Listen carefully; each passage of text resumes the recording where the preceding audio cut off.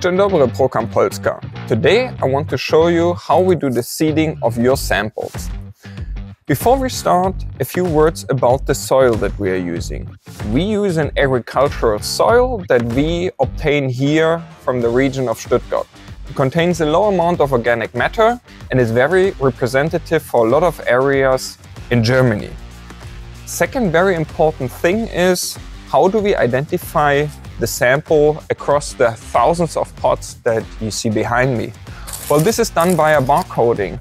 Every bag of sample contains a unique barcode and has a unique sticker that is put into the soil with the corresponding pot.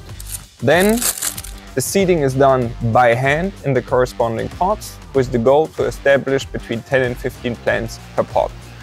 Once the seeds are in, we put an additional 1 centimeter of soil on top. This is also done by hand and should ensure that we have about the same conditions as the seeds would have in the field to have very good results with the herbicides that we spray later on.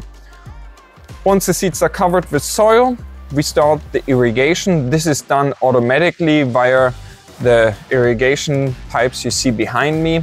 And once this is done, we wait till the plants reach the proper stage for spraying, which is usually for post-emergent herbicide 3 to 4 weeks after the seeding.